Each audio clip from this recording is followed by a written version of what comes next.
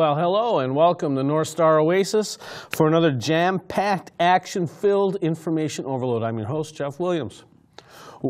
Are you bundled up and are you staying warm?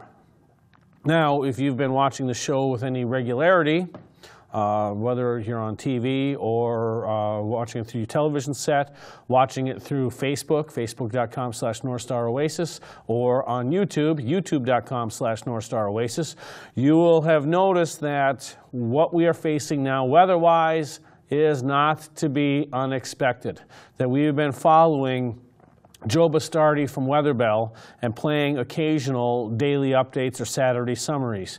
And since October, when his modeling predicted we're going to have a cold December, well, here we are, the last Thursday in December, and it is frigid. Yes, it is frigid. But if you were to believe the local meteorologists or the local newspapers, it would make it sound like it's a catastrophic event, that nobody had seen this coming.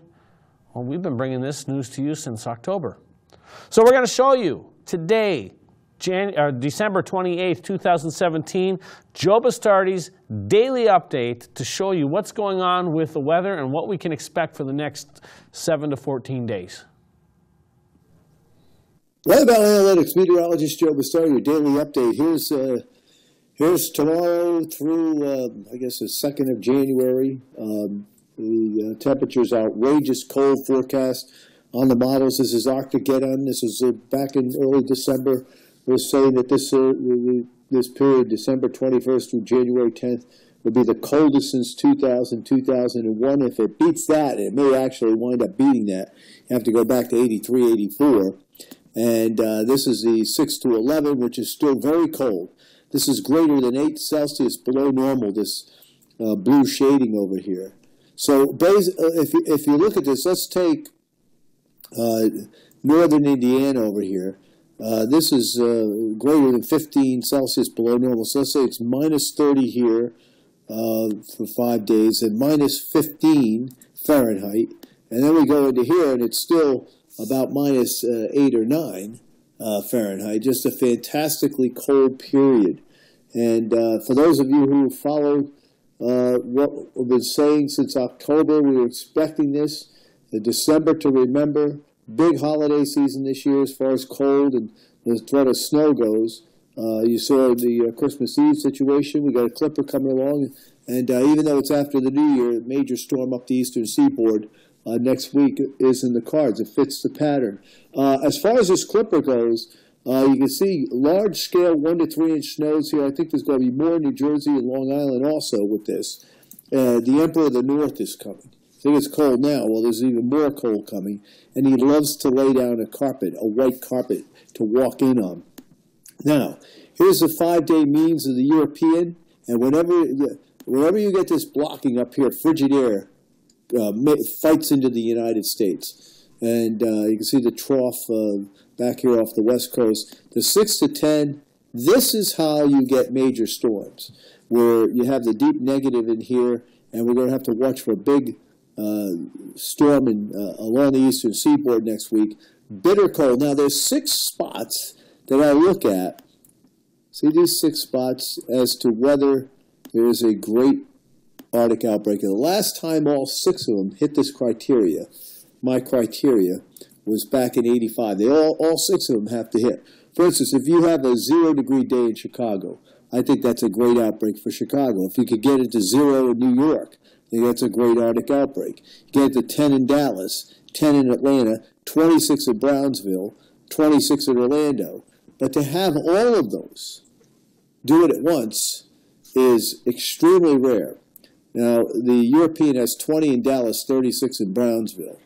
So it doesn't have it there, but it has -4 for one of the days in Chicago, 4 below in New York for a low, 7 above in Atlanta, and it has a devastating threat for a freeze in the Florida citrus belt. So the problem you have here, this and this line up this. In other words, the model is making sense with itself. It's not like it's if there was a trough up in here and it had this, you'd be saying, well, that doesn't look right. So we've got a lot on the table, and Hopefully you stay with us here at Weather Bell. By the way, 5,000-foot temperatures, obscenely cold into the southeastern part of the United States. So, we picked out the period December 7th. I put some periods on there before the fact. So December 7th through January 5th will be comparable to, we had 5 analog years that we showed. All right, we had 89 in there, where we had 95 was in there, 2008 was in there, 2010 was in there, 33 was in there, if you remember. So we're going to be close to that.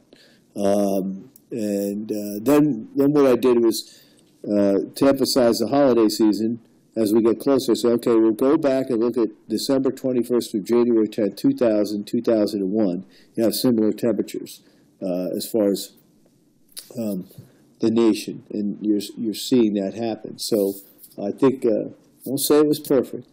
We'll say it did have merit, did give you a jump on the situation. But you be the judge of that, okay? Enjoy the weather. It's the only weather you got. So one of the things that should tell us is that as much as we've heard about climate change and global warming as being something, and especially man-made global warming, then why are we having the coldest period since 17 years ago or 34 years ago?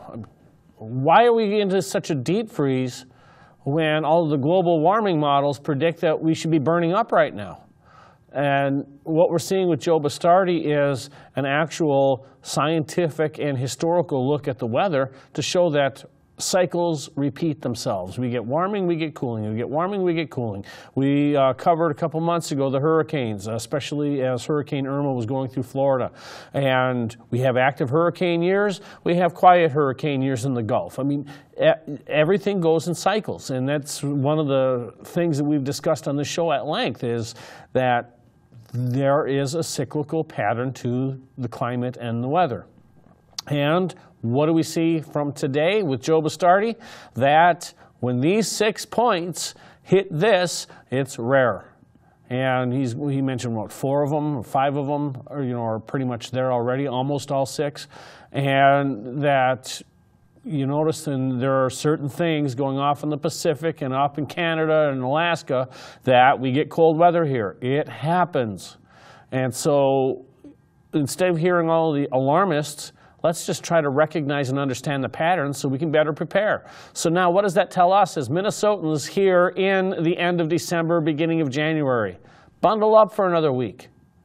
That the stuff's not going to go away till after the 5th or 7th of January.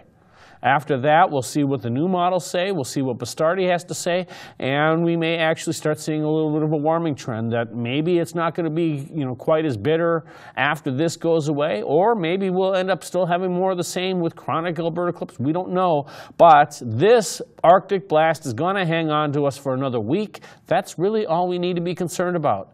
What do we have to do to survive the next week?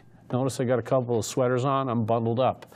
The more we stay bundled up, the warmer we are, the better off our attitude is going to be. But I'll tell you this, my attitude is I can tough it up for a week, because I know, according to Bastardi, that's how long this bitter stuff is going to last, is about a week.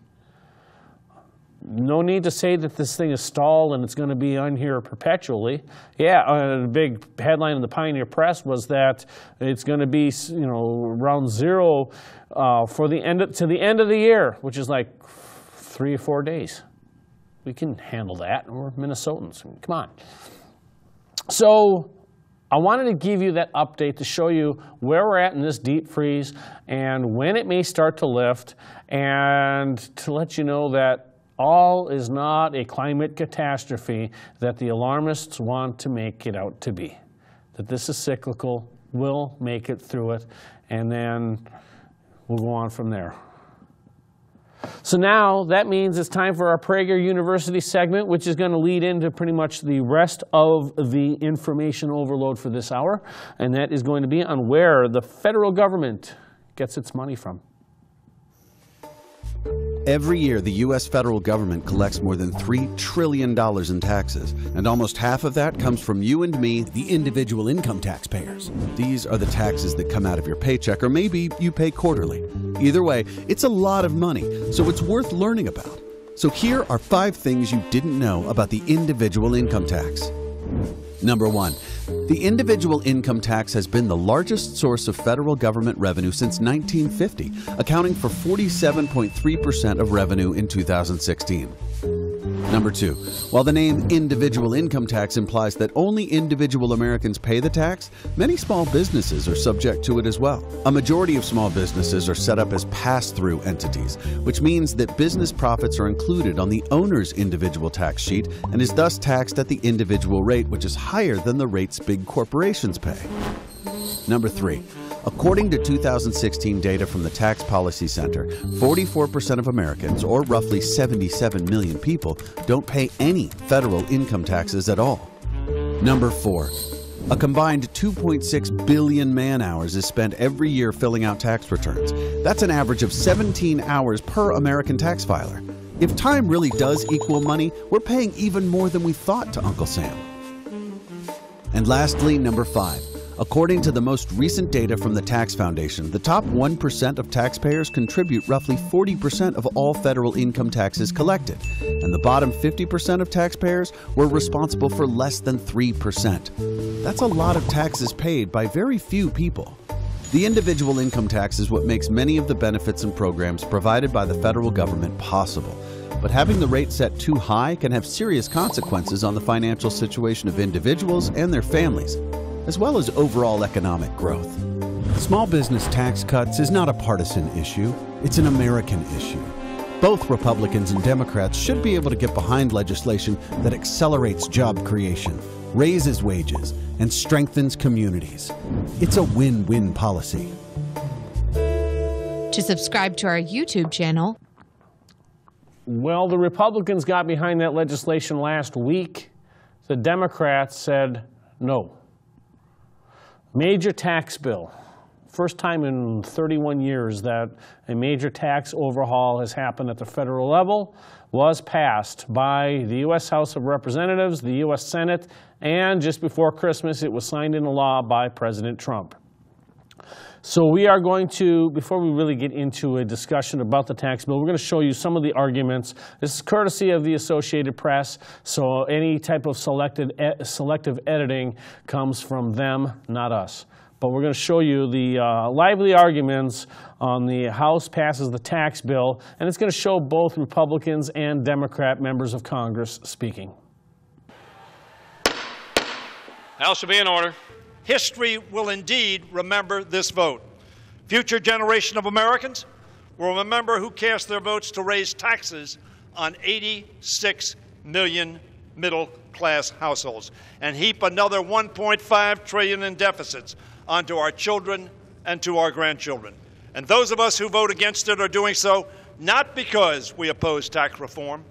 On the contrary, we recognize, as most Americans do, that this bill is not tax reform. It is a tax giveaway to those who don't need our help, paid for by those who do. Mr. Scalise.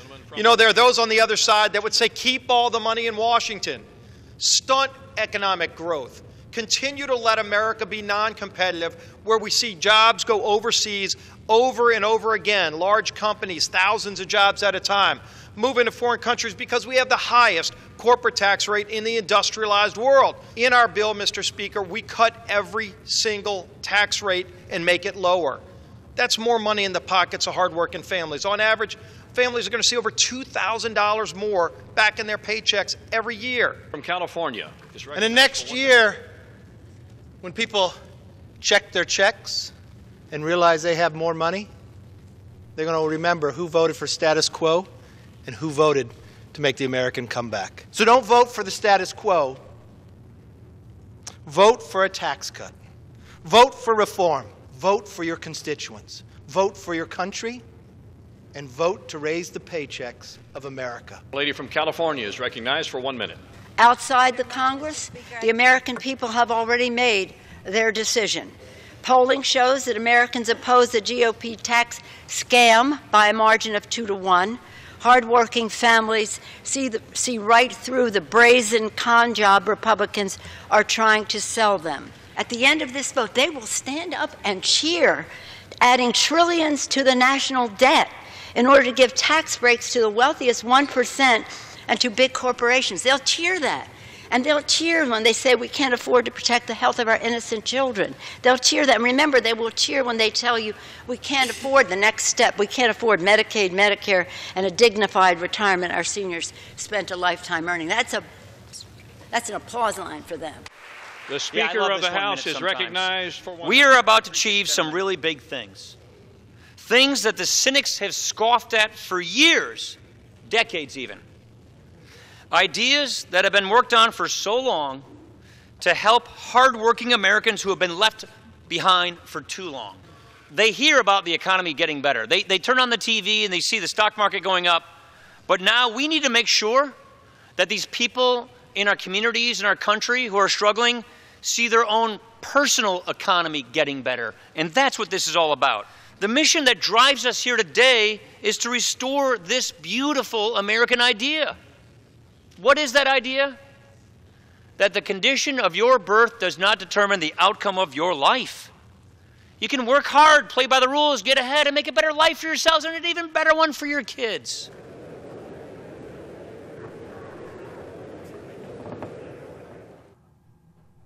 And with a vote of 227 in favor and 203 opposed, the conference report was passed through the U.S. House of Representatives. Before we actually discuss the bill and its consequences, we are actually going to take a close look, because we do try to get a local tie in there. And we're going to show you Congresswoman Betty McCollum, Minnesota's 4th Congressional District, which is the heart of our viewership. This is her statement on the floor of the House of Representatives regarding the tax bill. Mr. Speaker, I rise today in strong opposition to the Republicans' tax scam. The middle class receives virtually no benefit from this bill. This bill hits middle class Minnesotans especially hard by dismantling the state and local tax deduction. It increases costs for college students and their families, it abandons adoptive parents, and it punishes people with high medical bills. So why does this bill hurt hardworking families? So President Trump and the Republicans can pay for giveaways to the wealthiest Americans. Big corporations and billionaires will see their taxes slashed. Wealthy heirs and heiresses will be allowed to dodge taxes entirely, while the top 1% of Americans receive nearly half the tax cuts. 99% of us will be stuck with a federal debt that will explode by trillions of dollars. Mr. Speaker, this Republican bill is not tax reform. It is not a good deal for the middle class. It is a scam, plain and simple. I oppose it, and we must defeat it. Okay, so Congresswoman McCollum calls it a scam, which is pretty much the same thing that Nancy Pelosi said. Where do you think Betty McCollum got that from?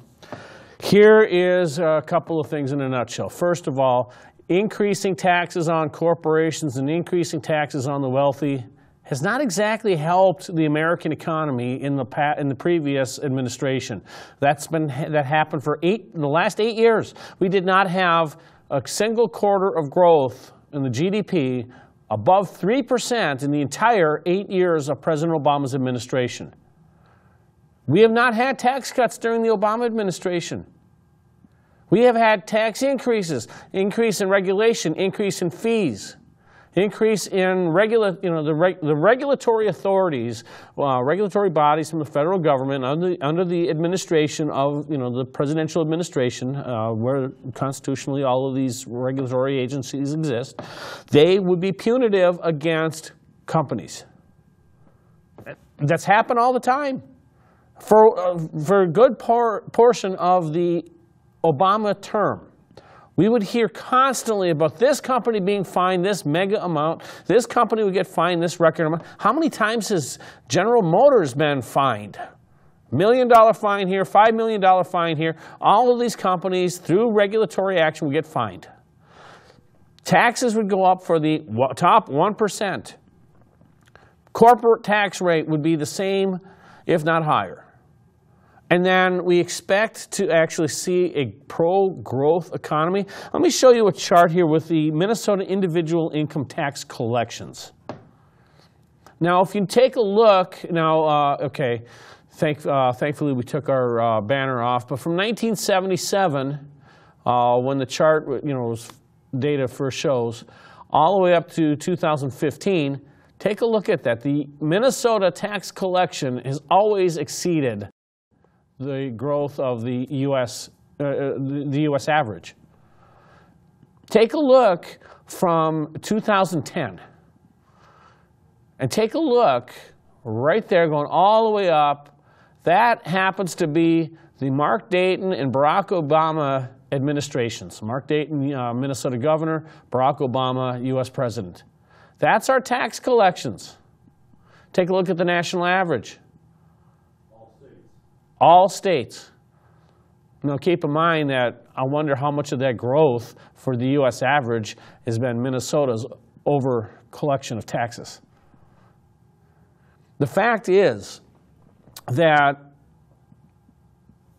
we are collecting way too much taxes to the point, especially in corporations, to the point that that's where you start putting money into tax shelters. That's where businesses start going overseas with their money. That's where they offshore the money because of tax considerations.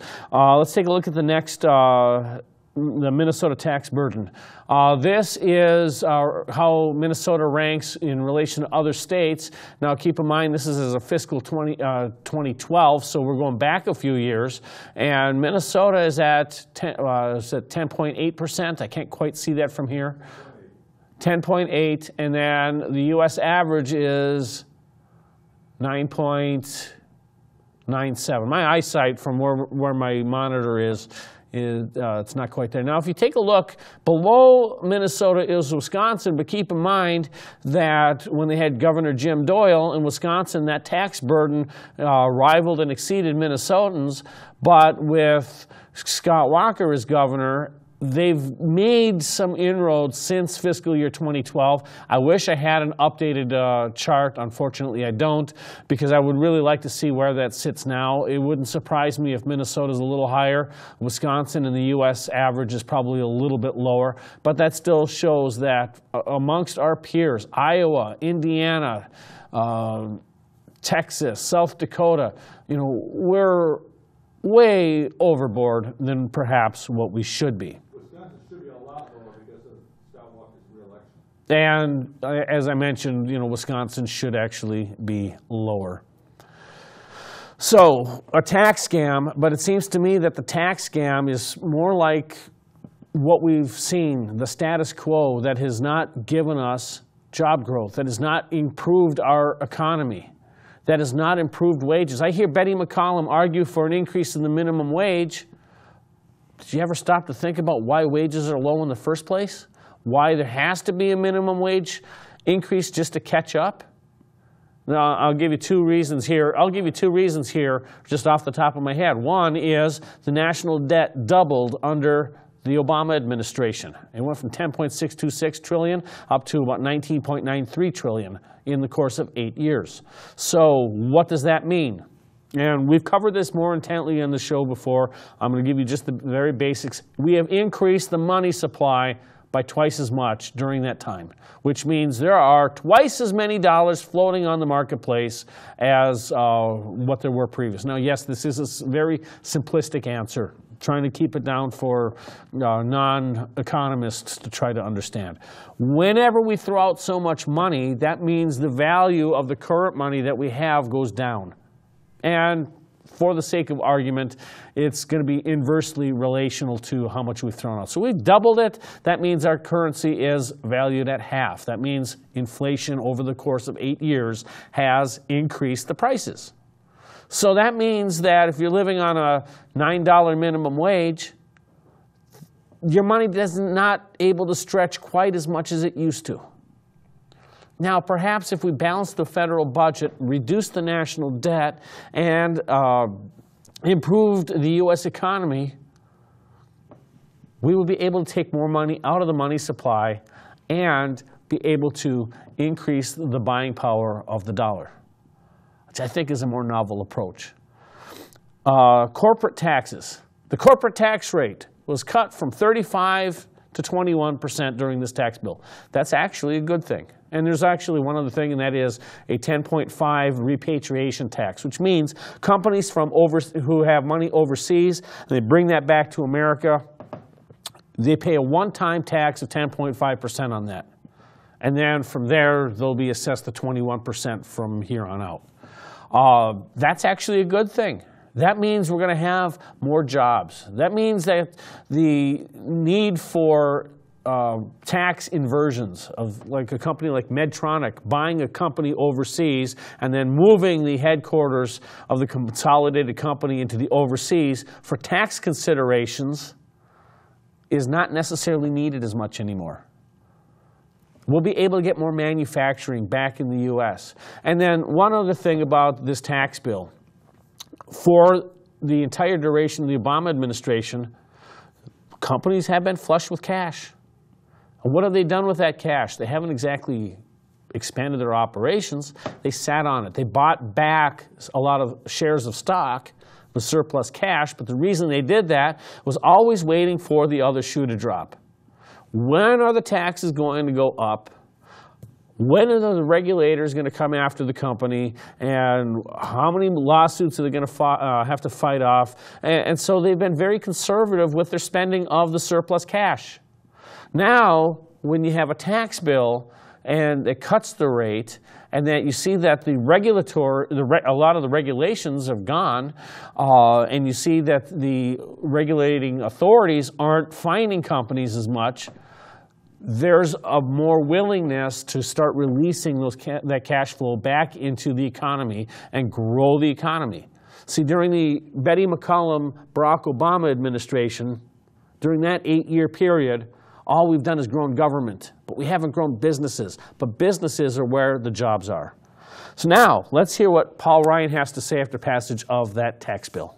I want to start off by thanking the American people, our constituents, for sending us here to do this work for them. This is one of the most important pieces of legislation that Congress has passed in decades to help the American worker, to help grow the American economy. This is profound change, and this is change that is going to put our country on the right path. We said in 2016 that it would take real tax reform for families and businesses to get the American economy growing, and we were serious. And the American people placed their trust in us to do this work for them. And today, we're making good on that promise. We're fulfilling that promise. And this promise being kept today is one of the most important things we could do to get the U.S. economy growing faster, to help people get bigger paychecks, to have a fairer tax system, and to simplify the system so people can have more peace of mind. I think the comparison is a non sequitur because the Affordable Care Act proved to be extremely unpopular. The Affordable Care Act proved to reduce health care choices, to raise premiums, to make health care unaffordable. This is going to do the opposite. This is going to grow the economy. It's going to increase paychecks. It's going to increase take-home pay. And that, I believe, is going to be very popular. On January 1, Americans are going to wake up with a new tax code. In February, they're going to see withholdings go down so they see bigger paychecks. And April 15th will be the last day they have to comply with the old bad system. This is a good day for America. This is a good day for workers. This is a great day for growth, and we're very excited about this moment.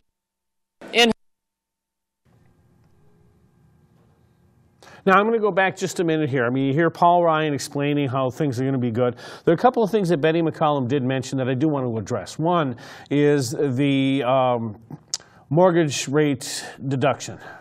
Prior to this, I think it was $1 million cap. If you happen to have a home that's valued at $1 million or more, then you've got a restriction on how much you can deduct on your mortgage interest, and this bill caps that at $750,000. Okay, so if your home is valued at $750,000 or more, you got a cap on how much of your mortgage interest that you can deduct. Now, other than places like, say, North Oaks or Minnetonka, Shorewood, some places like that in Minnesota, it doesn't apply to the average person here. It really, really doesn't. It does not apply because most people don't have mortgages that are exceeding $750,000. And like I say, there are exceptions to the rule, so that doesn't mean that it doesn't apply at all.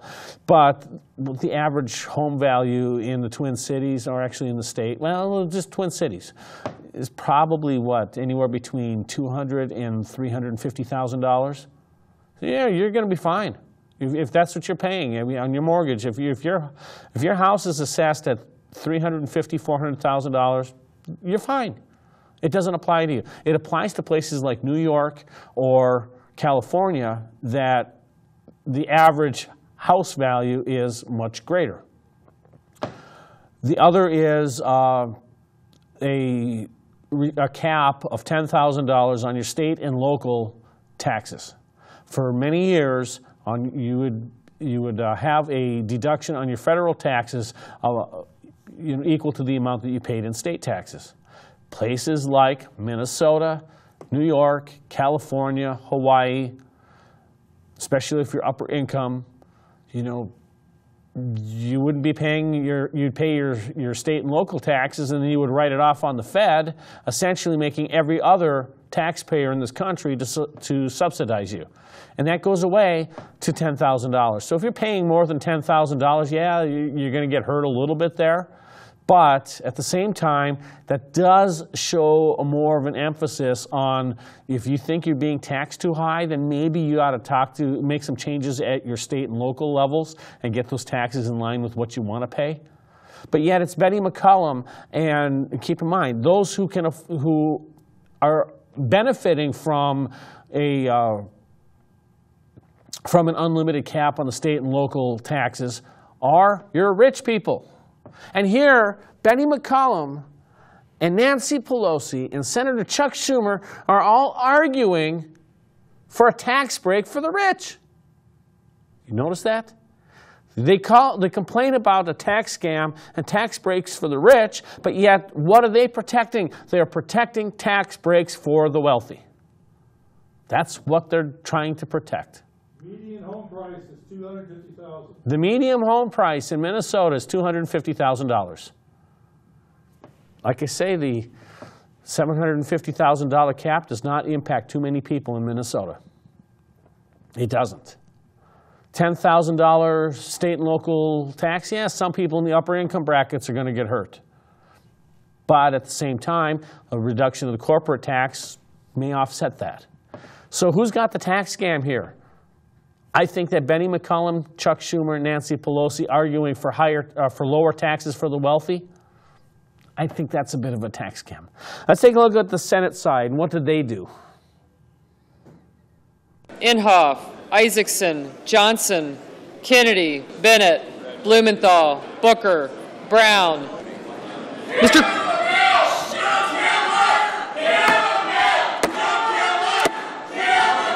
The Sergeant at Arms will restore order in the gallery. On this vote, the ayes are 51, the nays are 48. The Senate recedes from its amendment and concurs in H.R. 1 with further amendment.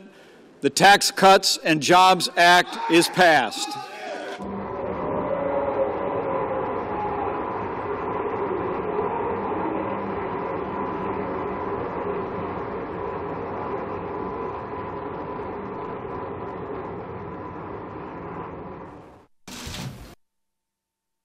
And of course, you can't get through the U.S. Senate without having the Democrats having a form of verbal protest, which I'm starting to say, does it really work? Their forms of obstruction and protest really work. It didn't stop, war. The anti-war protesters never stopped the war. The war continued. It didn't stop Trump's election, no matter how many times they marched. It's not stopping a tax bill from getting passed, no matter how many times they want to yell from the gallery. Have they ever stopped to think that maybe what they're doing is counterproductive? Just an observation. Anyhow, Republican senators did celebrate after the passage of the tax bill in the Senate. Let's take a look.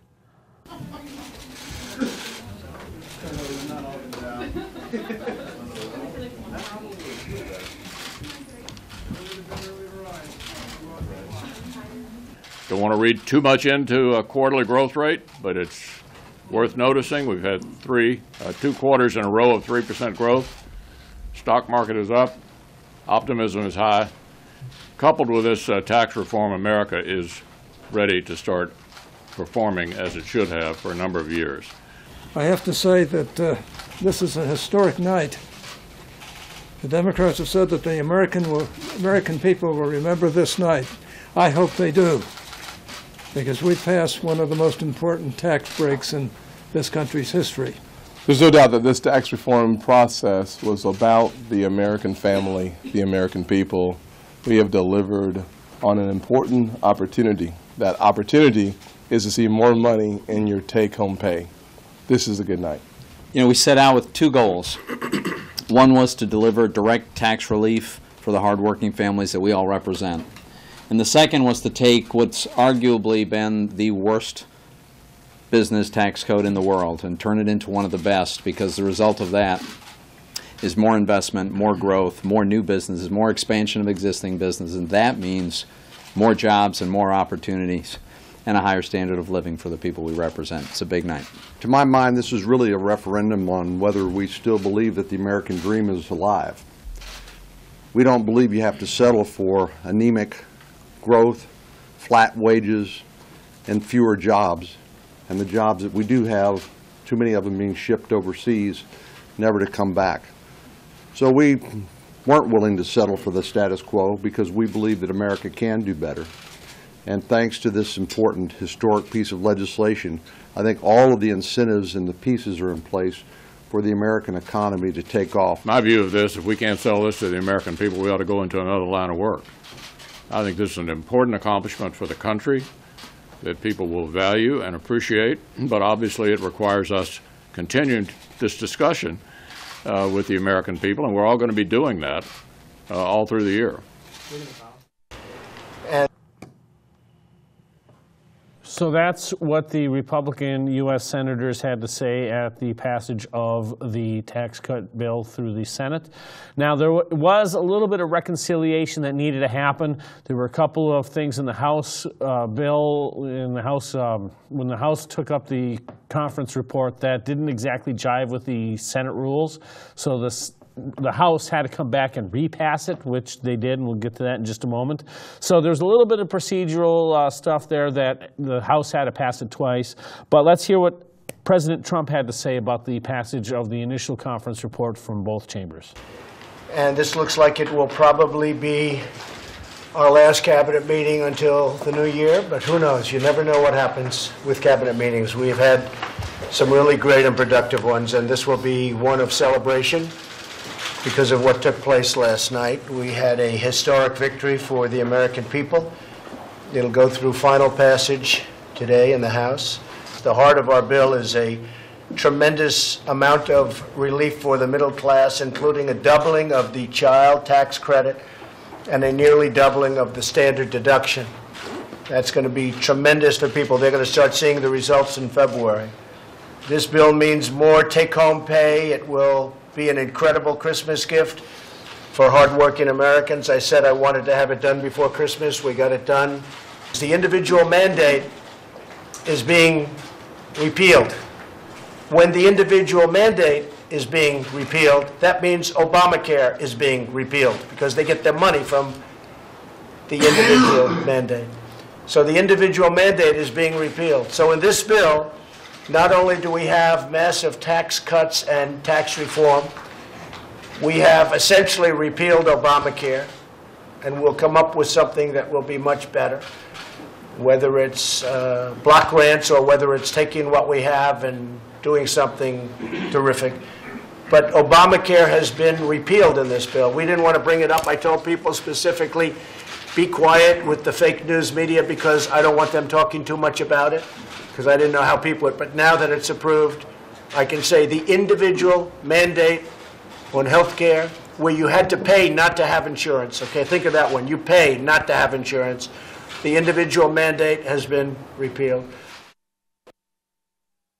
So I'm trying to actually find right now, I forgot to mention about the standard deduction. I do have the current year 2017 standard deduction amounts. So this is your deduction when you file your taxes coming up in April of 2018 for the current 2017 year. It is $6,350 for single taxpayers, $6,350 for married taxpayers filing separately, $12,700 for married taxpayers filing jointly, $9,350 for heads of households. Now, I'm trying to see here. I get the, what is the tax bracket? Standard deduction amounts. Okay, so now, of course, what the standard deduction is that just for being a taxpayer, you essentially, I'm dumbing this down, so again, I'm not getting into a long discussion here, but really it's your first, the amount of money that you make, your first X number, like your first $6,350 is going to be tax-free.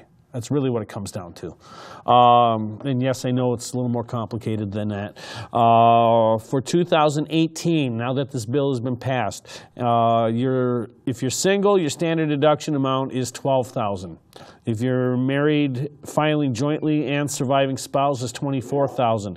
If you're married, filing separately, it's $12,000. If you're a head of household, it's $18,000. So again, you go from $6,350 for a single taxpayer up to $12,000 for a single taxpayer. If you are a married taxpayer filing separately, you go from $6,350 to $12,000. If you're $12,700 for married taxpayers filing jointly, it goes up to $24,000. And then if you are a head of household, it goes from $9,350 up to $18,000. Essentially doubling in certain categories, just maybe like 45, 47% increase. But still, that means that you can earn more before you actually pay taxes. That's what the doubling of the standard deduction hits. So when I hear Betty McCollum talking about how the middle tax is essentially getting screwed from this, the middle class is benefiting from an increased deduction right off the top. This does not include your mortgage interest deduction. This does not include the fact that if you're middle income, chances are the state and local tax cap isn't going to affect you that much anyway. So how is this a bad deal for Minnesotans in the 4th Congressional District? It really, really isn't. And then, of course, in the last few years, we've been dealing with the individual mandate, which means that you have to have insurance, health insurance, otherwise you get a fine, and that's gone away. So that's going to be a good thing. So that's where we're sitting at. Now, of course, the tax bill had to clear Congress, the House, that second time. Let's take a look and see what they did. Mr. Speaker, both the House and now the Senate have taken action on legislation to reform America's tax code for the first time in 31 years. Unfortunately, 2 targeted provisions did not meet Senate rules and had to be removed. Today, the process continues to move forward, and with this vote, it'll be the House, the People's House, that officially sends this historic legislation to President Trump's desk. I know the American people are excited. More than that, I know they are feeling a sense of relief. Today is a very sad day in the history of America because we have on the floor probably the worst bill in recent times to come to the floor.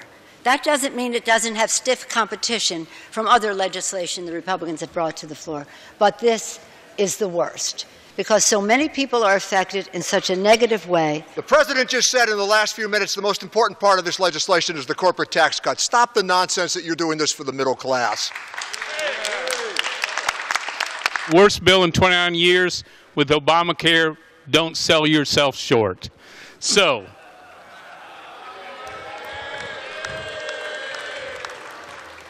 today we have a choice to make. We can either stick with the status quo, we just heard it. We can take bold action to overhaul this broken tax code and restore hope and opportunity, prosperity to Americans. Our choice is clear, and we have made ours. We will vote to send this bill to President Trump's desk to get real tax reform done for the American people for the first time in 31 years. We will deliver for the American people. I encourage my colleagues to join me in support of this bill. The question is on the motion by the gentleman from Texas. All those in favor will say aye. Those opposed say no. The ayes have it. The motion is agreed to. Gentleman from Massachusetts. Mr. Speaker, with that, I ask for the yeas and nays. The yeas and nays are requested. On this vote, the yeas are 224 and the nays are 201. The motion is adopted. Without objection, the motion to reconsider is laid upon the table.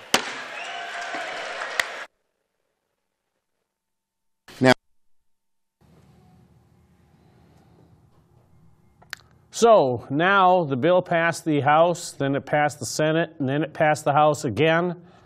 Everything is reconciled. The bill is passed, and now awaiting the president's signature. And we're going to hear from the Senate side, the Senate Democrats. Your Senate Democrat leader, Chuck Schumer. Now, we know they're popping champagne down Pennsylvania Avenue. There are only two places where America is popping champagne: the White House and the corporate boardrooms, including Trump Tower. Otherwise, Americans have a lot to regret. We think this bill is so bad that it's very hard to fix in small little tweaks. We'll see what they propose, but our view, we're going to hammer away at this. This is going to be an issue for us all year. This is not just forgotten. The fact they say, oh, once people learn of what this is in this bill, they'll all be for it. Well, the Koch brothers have already spent tens of millions of dollars trying to persuade people this is a good bill, and the majority of Americans, by most polls, think it's a bad bill. And the reason is very simple. The suspicions of the American people that the Republican Party is helping the wealthy and the powerful corporations and not the middle class has been confirmed in this bill. The president does very well under this bill. Most of his cabinet does very well under this bill. Large percentage of his contributors do very well under this bill. Yes, the president is part of the top 1%, and the bill is aimed to help the top 1%. So the president's part and parcel to the problem. Now, of course, Senator Schumer is going to say that, but notice that he just says it's a bad bill. But we don't, and granted, I know that that's selective editing from the Associated Press. That's where all these clips really came from, is the Associated Press. So I'm not going to sit here and tell you that I sit there and selectively edit it, because I have edited stuff in the past. But the fact is, this is what the AP has chosen to throw out there. But if this is such a bad bill, there's two things that I'd like to have heard from Senator Schumer. Why was it a bad bill, other than the 1% benefits? I'd like to hear some more specifics from Senator Schumer. The other is, what do you propose to fix it? Because clearly what you have supported with President Obama has not worked. If it has worked, perhaps we wouldn't have had a need for such a tax overhaul as this. Not getting 3% growth in any quarter in two presidential terms, that's not really helping the American people. And we've covered some of the provisions already here. And yes, the corporate boardrooms are happy. But I really think that the Democrats want to harp on this, but I think they're afraid of something. And I think this is what they may not have thought out, is that they're on the wrong side of history. By that I mean, what is going to happen 6 months to a year from now if the economy expands at a 4, 5, or 6% rate of growth?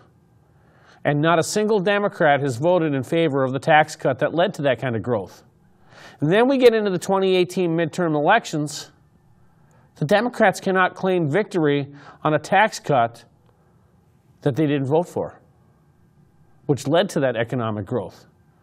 And that's not going to help them at the polls come a year from now, especially if it's combined with an analysis of before and after of what it was like under the Obama administration, especially when the first 2 years when they had the House, the Senate, and the White House, versus what we're seeing now when when an increase in economic activity benefits more than just the top 1%. If this bill works as the way Congressman Speaker Ryan believes it will, we're going to have probably some unprecedented growth coming up in the very near future. If that happens, watch what Betty McCollum, Nancy Pelosi, and Chuck Schumer have to say, because they should not be getting credit for increased economic activity when they voted against the provisions that led to that. So, of course, the Republicans are going to celebrate, so here is another celebration, this time with President Trump. It's the largest, I always say the most massive, but it's the largest tax cut in the history of our country, and reform, but tax cut. Really something special. This is going to mean companies are going to be coming back. You know, I campaigned on the fact that we're not going to lose our companies anymore. They're going to stay in our country, and they're going to stay in our country. And you've been seeing what's been happening even at this prospect. But they have tremendous enthusiasm right now in this country, and we have companies pouring back into our country, and that means jobs, and it means really the formation of new, young, beautiful, strong companies. So that's going to be very, very important. And we did the largest tax cut in our history. I hate to say this, but we essentially repealed Obamacare because we got rid of the individual mandate, which was terrible.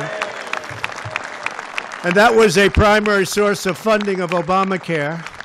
We are going to bring at least $4 trillion back into this country, money that was frozen overseas and in parts and worlds, and some of them don't even like us, and they had the money. Well, they're not going to have the money long. And so it's really, I guess it's very simple when you think you haven't heard this expression, but we are making America great again. You haven't heard that, have you? I think the... And, of course, we're going to go right into when President Trump signed the bill just before Christmas. Dallas, we're going to play the next two clips back to back. So let's go with his discussion about Democrats regretting not supporting this bill. I think the Democrats will really regret, the Democrats already regret it. You know, they have their typical thing, it's for the rich. They know that's not true. And they've been called out on it by the media, actually. But the Democrats very much regret it. They wanted to be a part of it, just doesn't work out. But I really do believe, and I said on social media today, I really do believe we're going to have a lot of bipartisan work done. And maybe we start with infrastructure. We've spent $7 trillion in the Middle East, not to mention all of the lives and all of the heartache, and it's so sad. $7 trillion. It's time for us to rebuild our country. Infrastructure is the easiest of all. We're very well on our way. We've essentially repealed Obamacare. You know, the individual mandate is a very big factor in this bill, frankly. A lot of people don't talk about it because the tax cut is so important. But infrastructure is by far the easiest. People want it, Republicans and Democrats. We're going to have tremendous Democrat support on infrastructure, as you know.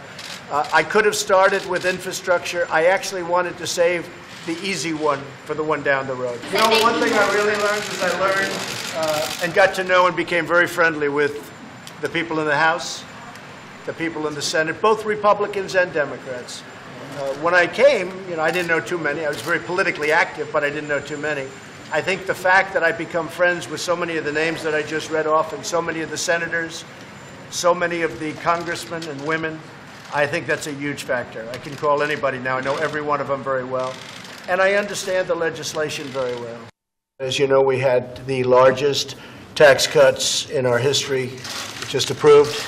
And I was going to wait for a formal signing sometime in early January, but then I watched the news this morning and they were all saying, will he keep his promise? Will he sign it by Christmas? This is something that Republicans wanted for years and Democrats wanted for years, and yet it never got done. Who would object to trillions of dollars being brought back into our country? Nobody. But it never got done. Now it's being done. So this is the bill right here, and we're very proud of it. It's going to be a tremendous thing for the American people. It's going to be fantastic for the economy. It's going to keep companies from leaving our shores and opening up in other countries. We're going to sign this. This is a little picture of it. It fits nicely in the box. I said take it out of the box because people have to see. And all of this, everything in here, is really tremendous things for businesses, for people, for the middle class, for workers. And I consider this very much a bill for the middle class and a bill for jobs. And jobs are produced through companies and corporations. And you see that happening. Corporations are literally going wild over this. I think even beyond my expectations, so far beyond my expectations. So I'll sign this today rather than having a very big formal ceremony in 2 weeks when we were going to do it, because I didn't want you folks to say that I wasn't keeping my promise. I am keeping my promise. I'm signing it before Christmas. I said that the bill would be on my desk before Christmas. and you are holding me literally to that, so we did a rush job today. It's not fancy, but it's the Oval Office.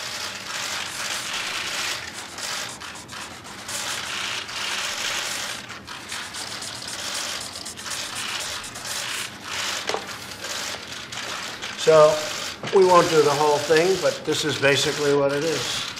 That's your bill. But Mitch McConnell has been fantastic. Worked so hard.